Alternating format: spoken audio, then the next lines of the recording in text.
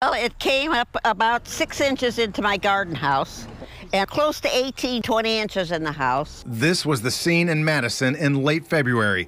Tuesday, FEMA opened a disaster recovery center at the Brown Gymnasium in downtown Madison. The kind of assistance they can get here at FEMA ranges from just minimal to quite a bit. Residents can qualify for grants or low-interest loans, even for work that's already been done. Credit card interest is oftentimes 15, 16, 17%. Wouldn't you rather have a 1.8% stretched out over a period of time? York says flood damage sometimes appears months later, so he encourages anyone whose home had floodwater to register with FEMA. If you've registered with FEMA and have that registration number, and then this incident occurs beyond the registration period, you can call FEMA and apply to them for assistance. The center is only open until Thursday. The program does not influence any other government program that they may be participating in.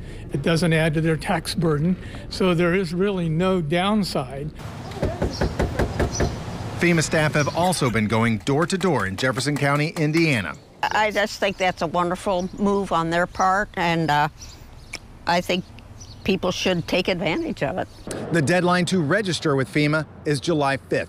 In Madison, Mark Vanderoff, WLKY News.